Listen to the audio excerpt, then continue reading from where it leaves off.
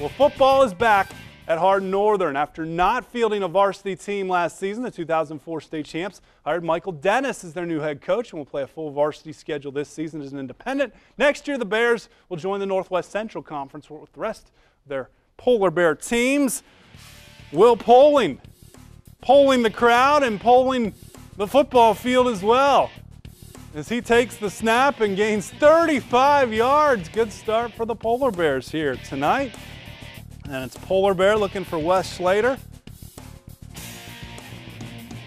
Bears making their way towards the goal line. Schlater finishing what he started, punches it in for the touchdown. Hardin Northern football leading the Mohawks.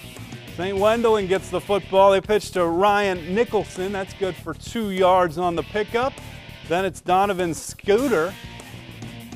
Looks like Scudder, but I like to say Scooter. So we're going to say Scooter gets the handoff. Big gain to the 1 yard line. Big tackle by Hardin Northern, but it only lasts a few minutes as Scooter going to scud his way into the end zone for the touchdown. Mohawks, I would believe, tie it up. That's my guess, although they missed the extra point. So Polar Bears probably still led 7-6. Bears now, Wes Schlater again. Big run, big touchdown, big comeback for Hardin Northern as they win at 44-6. Welcome back.